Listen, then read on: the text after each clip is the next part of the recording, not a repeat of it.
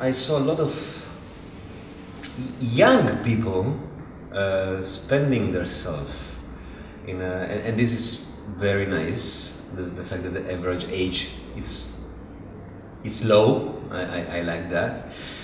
And the vibe of the festival, you know, is the first day, is the opening, and we arrived in rush and we managed to do everything, and so I didn't really get into the festival.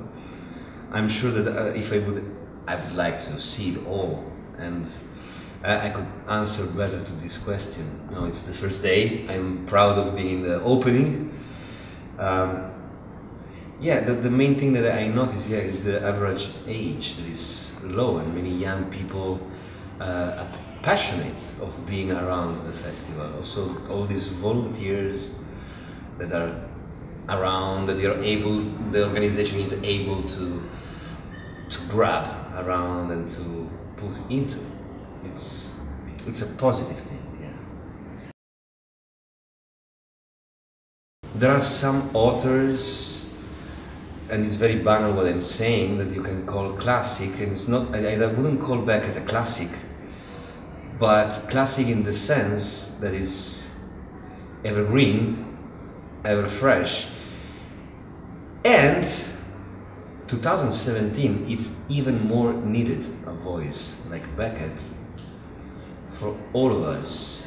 Even though I understand from the audience while the performance is happening that it's needed a kind of focus that we are not really used anymore, about words, about composition. Yes, with Beckett you don't meet, how to say, a performance that is entertaining, but is bringing you somewhere inside you. To allow yourself to take this trip, well, you need to use intellectual and heart power to go towards Beckett. A craftsman, I'd like to work wood and to make furnitures. It's a dream that I have since I started to be an actor.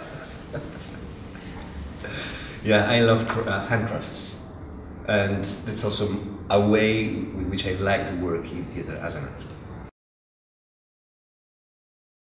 There are different kind of funny things, and after some time it's funny to think about horrible things. In the moment that it happens, it's horrible, and then it becomes funny with the distance of time. Right? But to have a monologue or to play in a monodrama and being alone on stage and having the blank mind and having nothing to say and improvising 5 minutes something else, it's funny, but not in the moment where you're living it. By the way, it happened tonight.